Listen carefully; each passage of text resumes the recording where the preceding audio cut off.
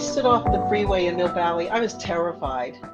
And but as the cars were going by, people were giving me the thumbs up. They were beeping, "I hope you get it." You know, my author seeks publisher sign. And after a while, I realized that whenever we take these big creative risks, it gives permission to other people to do the same. Yeah. Really.